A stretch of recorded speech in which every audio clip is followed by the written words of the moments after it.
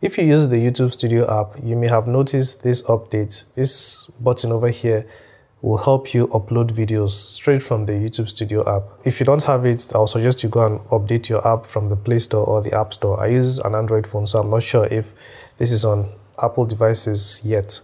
But anyways, I have tested it and I want to share my thoughts on why, or if you should stick to this one or use the method that I normally use. As someone that runs 3 channels right now, I look for the fastest ways to always make my work easier. Maybe I'm just lazy, that's why I try to find the fastest ways to do things, and from my experience so far, I don't think this is a good way to upload videos to YouTube, and I'm going to explain why. Now, this is one of my channels, and I'm sure a lot of you know about it. So the way I normally upload videos is through YouTube Studio, but using the website. I also do it on my phone. So if you wish to access this website on your phone, you just need to open your browser, maybe Chrome. I normally use Brave browser, but any browser you like, and then you go to studio.youtube.com, and then you enter your details, you log in, and you see your channel there. So I'm going to keep my phone for now. Alright, so this is my experience when I use the website to upload videos to the platform. Okay, so the first thing I'm going to go through is my default settings. So if you go to the YouTube Studio and you click settings, you'll see this option called upload default. So I'm going to click it. And you see over here that I have some things that I've written down so that whenever I upload a new video, I don't have to write all these things again. Like this is a link. I'm supposed to change this soon because this website they are shutting down very soon. I think by the end of January, they will be shut down completely. So I have to remove this. But anyways, you can see over here, I put des or des. So this is a short form to say description. So this is where I'm going to explain what the video is about. And I have 2 texts that say link. So this is where I'm going to input any important links. If I don't have up to 2, I can just delete one and leave one. If I don't have any, I just delete everything. And if I have more than 2 links, then I just copy this, paste it again, and then paste the link. And finally, I have some links to products that I use, and then I have my disclaimer to show that I link some affiliate products as well. So whenever I upload videos, this will be there for me. I don't have to type this from the beginning. And you can see over here, there's a title. So whenever I upload videos using the YouTube Studio page, the title of the video shows. I'm going to explain what I mean. So I'm just going to close this. So I'm just going to click here to upload a video. Click select files. So as you can see over here, I have a video titled how to check charging wattage of your phone. This is how I named the file. That is the video file that I want to upload. I haven't uploaded it yet. So if I click on it and I click open, you see that the title of the video is here, like the title of the file. So the way I named the file that I'm uploading is going to display here. So if I want, I can add more info here or not.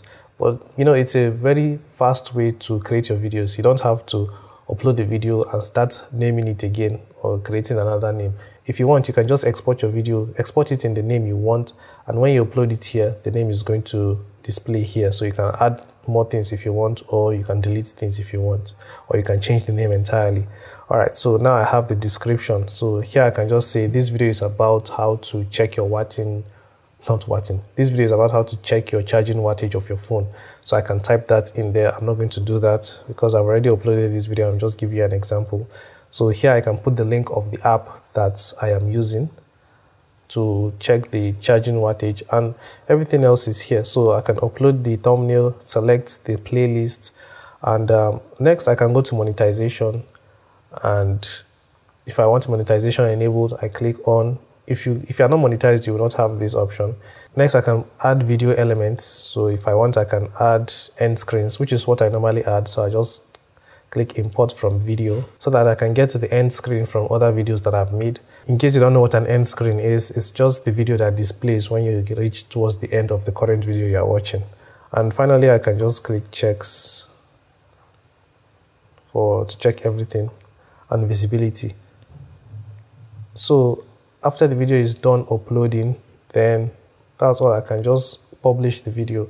So this is what it normally looks like when I use the website to upload videos. That is the studio website. Now I'm going to show you what it looks like using the app. Alright, so I am now on my phone, and this is the same YouTube channel that I want to upload the video to. So if I click here, I just need to look for the video that I'm trying to upload, and this is the video right here.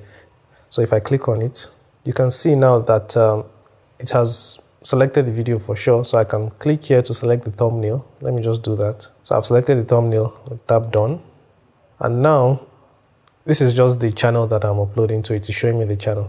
But you can see here that I have to create the title of the video again, even though the video file already has a name. So this is, to me, more time wasted. So now I have to put in the title of the video.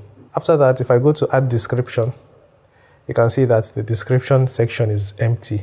You know, when I uploaded it from the studio website, I had all the description, all my links, all those things ready for me. I just had to include what the video was going to be about. I'll just delete that part that says this. So this is also going to waste my time. So I have to go somewhere, or I have to go to the website, the studio website, copy all that stuff, and then come paste it here. So this is also going to waste my time. Next, I can decide if I want the video to be private or public. This one is a normal stuff.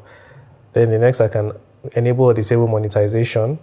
I can decide if the video is meant for kids or not. I can add it to a playlist. And finally, I can add products. I haven't added products before, so I don't know much about this. I haven't used this option before, but I know how it works. Maybe I'll talk about it in another video. If you guys want that, let me know in the comments. And finally, there's an option here to disable comments. And by default, it is turned off. I don't know why. This is another waste of time. You have to come here, turn on comments. And I normally set it to strict because some people leave links and potentially malicious stuff. So I have to make sure I turn everything off. So this extra step to me is a waste of time. And if you notice, there's no way to add an end screen like you can do on the YouTube Studio page, like the website itself. So you have to still go back to the website to impute an end screen, unless you don't use end screens. But me, I normally like adding end screens. So after that, there you click upload, and I've done this before. The upload process is the same as uploading from the YouTube app itself, not the studio app. So for now, I don't think this is a good way to upload videos, unless you don't need all that technical stuff. You don't have like default descriptions that you use in all your videos, then this can work for you. But for me personally, I don't think this is a good way to upload videos yet. I'm sure this is just the beginning, so YouTube will definitely add more features to the studio app. And one thing that I really hope they'll add is the ability to add comments immediately you upload your video, like the ability to be the first comment of your video. Because whenever you upload a video and you want to add a comment, you have to like watch the video. Power went out, so I have to continue the video faceless. Anyways, whenever you want to add a comment, you have to open the video, and it's like you have to watch the video before you can add a comment. So if they can just give an option to add the first comment so you can add it and pin it, then that would be great. But well, for now, we can only wish that YouTube brings up all those features. Maybe in the future they will. Okay, so I guess that's all for this video. I think it's time for me to stop. I hope you guys found the video helpful. If you did, let me know in the comments, and yeah, ask me any questions you may have. I'll be seeing you in the next video. Take care and bye-bye.